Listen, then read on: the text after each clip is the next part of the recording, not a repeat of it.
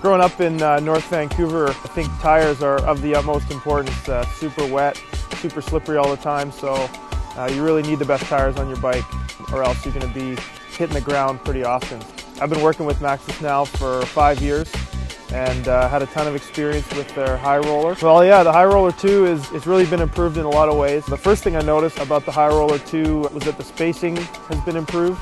It sheds mud better. I think it's going to be even better than the high roller in wet conditions. The braking's been improved, and I think the biggest thing for me is the transition to the side knobs and also how far the side knobs go before you lose total traction. It's really going to hang on to the last minute. Fortunately, I was able to try the high roller 2 up in Kamloops as well in the dust and super dry conditions, and it worked well at high speeds and in more drifty, dusty corners. The side knobs are super soft for conditions like that, so it really held traction really well.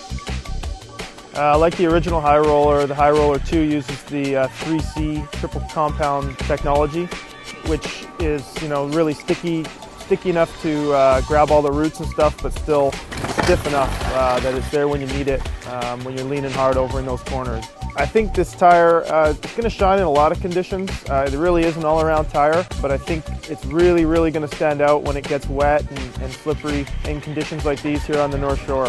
That's where the high roller 2 is going to perform best.